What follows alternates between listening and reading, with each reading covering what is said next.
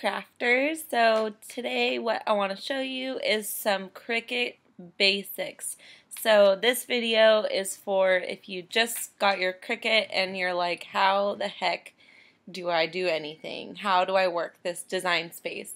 So I'm just going to show you a few things because I know it can be really overwhelming. So first and foremost, so this is your home page. So this is your Design Space home page.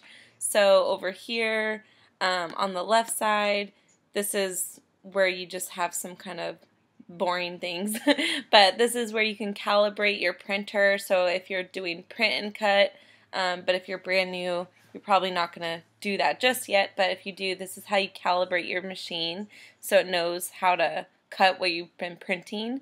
This is where you can look at your Cricut Access, settings, stuff like that. So the more fun stuff is over here. So there's two ways that you can create a new project. So you can either click this button here where it says New Project, or you can go up here to New Project as well. Also, you can look at all of your existing projects that you have either down here. So just by clicking this arrow, you can kind of see everything that you're working on. Or you can go up here to My Projects and you can see the same thing, just in a different format. Alright, so let's make a new project from our home page. So we're going to want to click here to make our new project.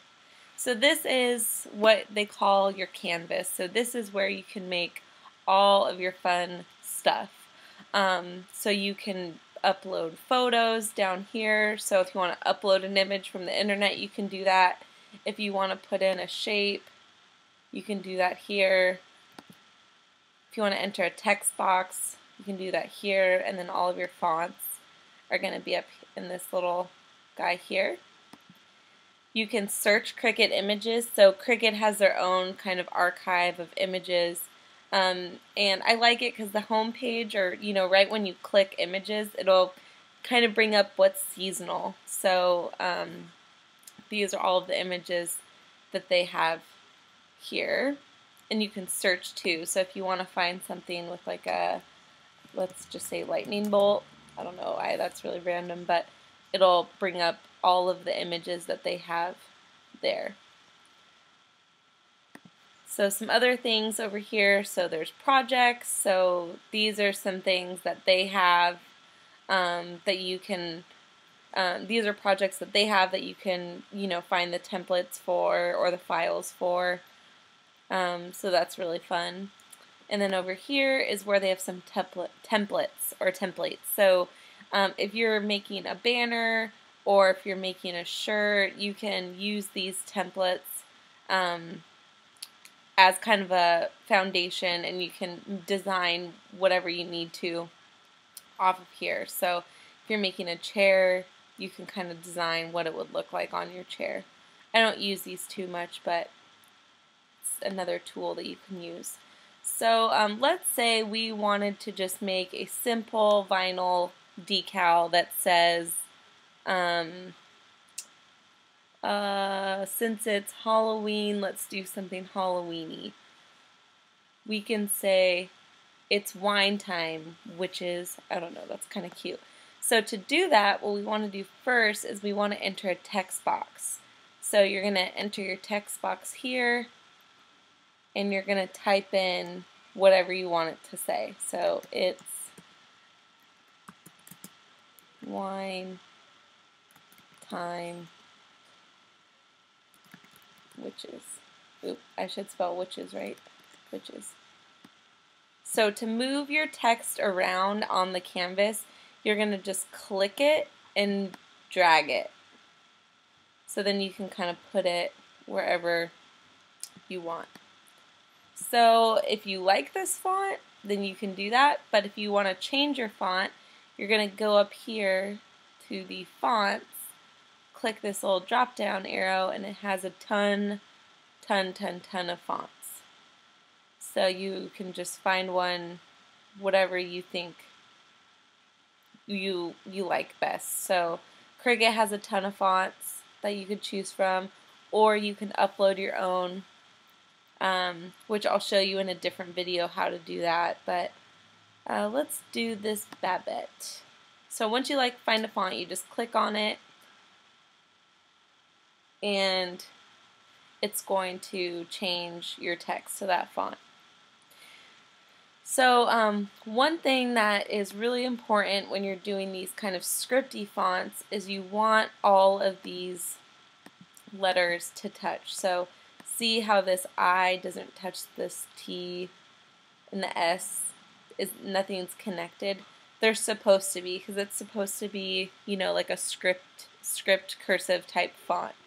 And if you post anything anywhere, people will start to get on you about welding your fonts. So what we want to do here is we want to weld it. So in order to weld it and move all of our letters closer, there's a couple of different ways you can do this. The way I like to do it best is I like to first ungroup my text. So I'm going to go over here to ungroup. So I'm going to make sure my text is selected, and you can tell because there's this box around it. And I'm going to go over here and I'm going to hit ungroup. So now basically what that does is now all of these letters are separated. So now we can do whatever we want with them. So what we want to do to make all the text touch and get welded together is we're just going to move these letters one by one so they kind of overlap.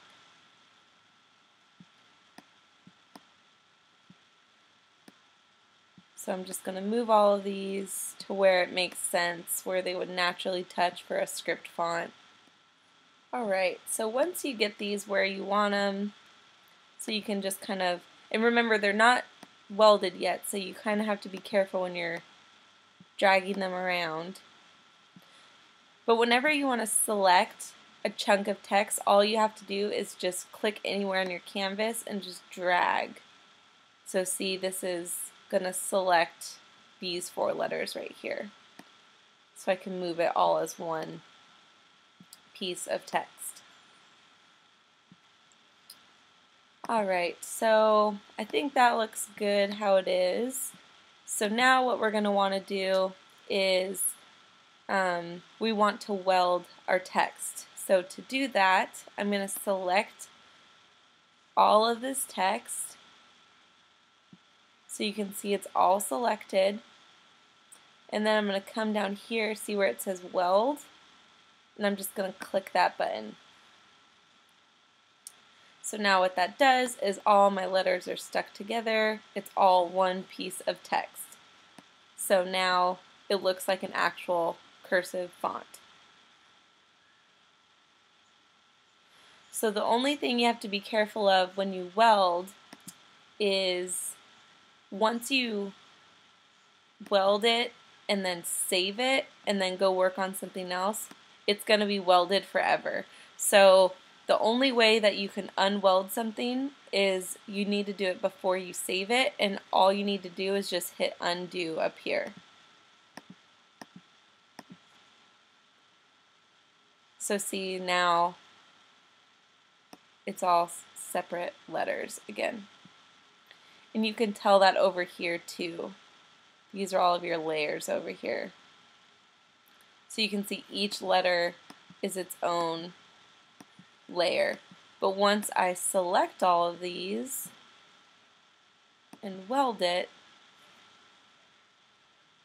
you can see over here in my layers, it's all one piece of text now.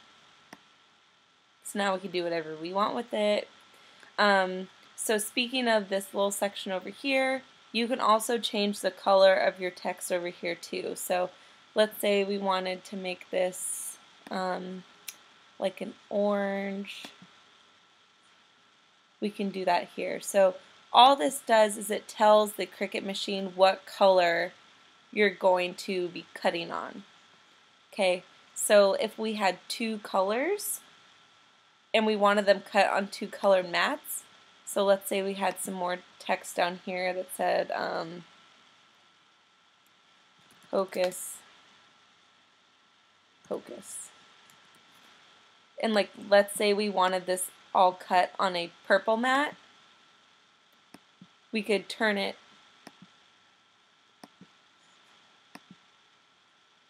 Why isn't it there we go. We could turn that purple. So this is going to tell your Cricut machine, I want this cut out on a orange piece of vinyl or cardstock or whatever, and I want this one cut out on purple. Okay?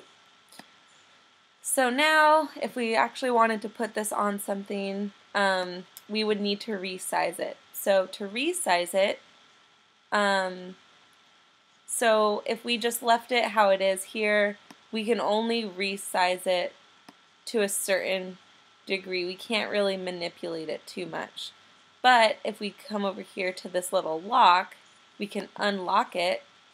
See, it looks like a little, it's unlocked now. And what that does is this will light up green, so now we can really manipulate this however we want.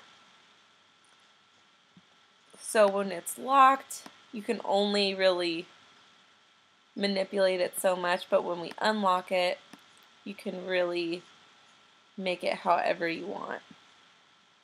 Okay. So if we actually wanted to put this on something, we might make it, you know, this big. Alright. So some other cool things that you can do in Design Space is, let's say we have this decal all ready to go, but we wanted, you know, 4 of them. So instead of having to redo this 4 times, that would take forever, we could come over here to this duplicate button, duplicate, and we can just click that, and it's going to duplicate it exactly. So if we wanted to do this 4 times, it is super easy to do that. So we'll get rid of all those. You can also delete over here too if you want, but I just like to select and I just hit the delete button on my laptop. So what are some other fun things we can do? So some other things, just some basic things you might want to do is if you want to actually upload an image. So let's say we wanted a little cat with this. You can do one of 2 things. You can upload your own image, which is a little more, not advanced, but it's just easier, you know, to come over here to images. But you can upload whatever you want. So I might come over here to images, and I might select, I want to put a cat there, so I'll just search for a cat. So I have all of these options to choose from. I kind of just want something really simple. So, but yeah, you can really get lost in these images. They have so much stuff. Oh, that one's really cute. Oh, this one's cute. This is like very Halloween. Ooh, I like that one a lot too. But I'm going to do this one for a glass so you don't have too much area. So all you need to do is you just select your image, so you can see this is free down here. Has this green box, so I've selected it, and you just come over here to insert images. So now we have our image here.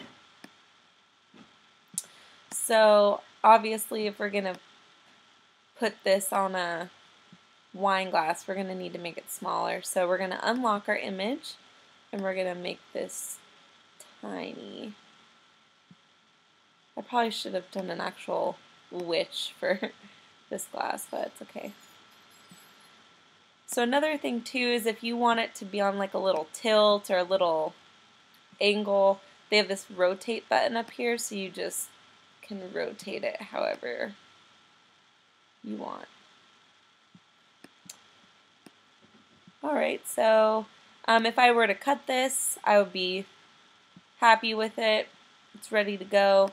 This is going to be cut on an orange mat, and then this one's going to be cut on a black mat. So you can tell because this is orange and this is black. So once you're ready to make whatever you want, you come over here to this green Make It button, and you just click that. So you can see that this cat is going to be cut out on a black mat. So I'm going to put either black vinyl or black cardstock or whatever. And this one is going to be cut out on a green mat. Or green, on an orange mat. So then if you're ready to cut, you come over here to continue. So I don't have my Cricut hooked up right now, but if I did, it would find my device, and then I would just set all my materials, my tools, and then I would just hit my Cricut button to cut. So I'm going to cancel this because I'm not actually going to cut anything. But this is really the basics of Design Space to get you started. You know how to enter text, you know how to upload an image, you know how to weld so your text looks all nice and